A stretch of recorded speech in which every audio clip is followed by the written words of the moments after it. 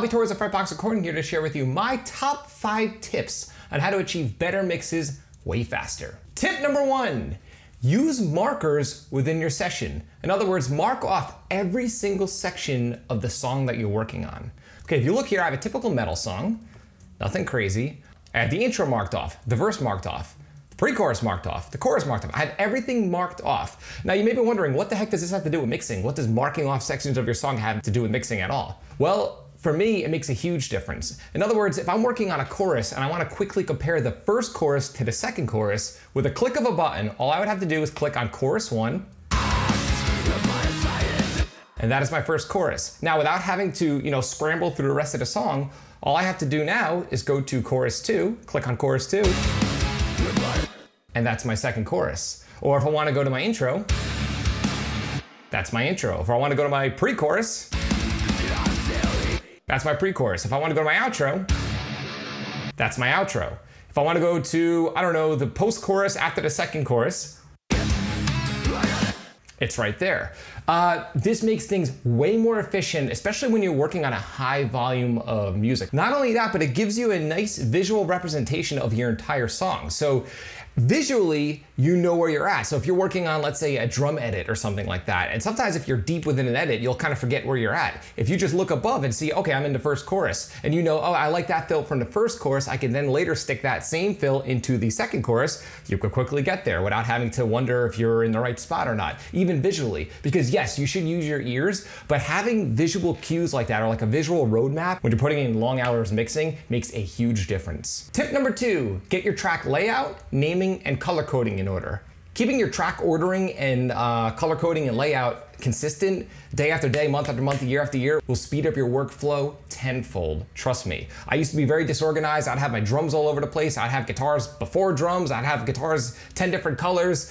And it just was always a nightmare, especially when the track counts are high. Because remember, if you're working on music that's not yours, which nowadays I do more and more, I end up mixing other people's projects, I have to systemize in order to be efficient, right? And also when you're efficient like this, you could stay more in the creative zone and you don't disrupt your flow state, which for me is a huge deal. I always want to be in that flow state. So if you look here are all my drums. For me, generally my drums are purple. Not all the time, but for the most part, or at least they're all one color. So in this case, they're all purple. My bass is greenish blue, teal, I guess, turquoise, teal, turquoise, whatever. My guitars are brown, my lead guitars are red, my vocals are purple, my violins are a different shade of purple, and my synth is yellow. I always keep, for me personally, I like this layout. I keep my drums first, and I also keep the individual drums in the same order time after time again. So in other words, I always have kick first, snare second, snare bottom, toms, cymbals, and then rooms. And after that, I like to follow it up with bass and then guitars, because I kind of think of it how I EQ my instruments. In other words, my kick drum sits the lowest, then bass above that, and then guitars above that, and vocals and everything else above that. So I kind of like to, I don't know, for me it makes sense. Even when I mix live, I prefer to have drums first, bass, guitars, leads, vocals, and then all the extra stuff like backing tracks and strings and special effects I keep last. I'm so OCD, I even keep the same color coding when I'm mixing on a live console. When I'm doing front of house, I try to always keep my drums purple and my guitar is brown and so on and so forth. And when you're working with a DAW, you could set up your DAW to automatically color your files the same color that the tracks that they're sitting within. So if you look here, very simple, all my drums are purple. My bass is that tealish turquoise, teal turquoise, teal turquoise. My guitars are brown, my lead guitars are red, and so on and so forth. So when I'm editing or I'm, working on the actual file itself and not within the mixer, it just keeps things very nice and clean and organized for me. I'm a huge fan of organization and systemization. I feel like it helps my creative process. And again, like I said previously, it keeps me in that flow state at all times. Tip number 3. Intentionally limit your effects, and more specifically, limit the amount of plugins that you use. Now you may be wondering, how in the world can limiting my plugins actually help me become a better mixer? Well, I'll tell you how. By limiting your options, you end up learning the plugins that you're using way better. I've been using the same plugins for 13 years at this point. Yes, once in a while I'll buy a new one, and then I'll end up not using it. But anyway, that's a whole other story. I know my plugins inside and out, front to back. By learning your tools inside and out, it will keep you in that artistic state of mind. Now, it's very easy to get caught up in the trap of always buying new gear, always buying new plugins, but I can promise you that is not going to improve your mixes. A lot of the plugins I use are the stock Pro Tools plugins. Yes, I've bought tons and tons and tons of other ones. I spent thousands on plugins, but the ones I always go back to, you know, as an example, stock Pro Tools delay, stock Pro Tools reverb. I use the stock Pro Tools EQ as well all the time because I've been using Pro Tools for so long. I know these tools extremely well. Back in the day when there were only analog consoles, these guys would know the ins and outs of an SSL because that's all they had, and they became monster mixers because they knew their tools inside and out. They weren't changing their console every 5 seconds. Unfortunately, in the digital world, it's very easy to get carried away with that. But anyway, I digress. So the way I like to work, and it helps with my workflow in a tremendous way, is I like to keep my effects minimal. If you look, I do not use a lot of plugins. I have channel strip on each drum. I have nothing on my rhythm and lead guitars. That's because I EQ and compress the buses, their submixes, which I'll get to in a second. Same thing with violins. Vocals have some plugins going on. And that's it. And also my send effects, I've mentioned this in the previous video, I only use 4 to 6-ish send effects. That's it. I don't have 17 reverbs going on in the session. I choose one reverb and all of the instruments share that same reverb. That's not to say that you should never, you know, create different reverbs for your vocals or guitars. Yes, there are always exceptions, but for me, I try to always keep things as minimal and clean as possible. So yeah, that's it. Just 4 different send effects, a slap delay, mono delay, a stereo delay, and a reverb. That is all. You could totally achieve amazing sounding productions with very simple tools. Trust me. Tip number 4. Simplify your routing. You do not need 1,700 different submixes. I get sessions in that people send me Pro Tools sessions to work off of, to mix or continue their mix, and I see crazy stuff. Mono submixes, stereo submixes, submixes going into submixes, submixes going into submixes that are going into other submixes. It's insane. You do not need to make your routing that complicated. Again, just like with the plugins thing, it really takes me out of the creative zone. I'm constantly trying to figure out where everything's going, and it's not doing anything musical to the sound.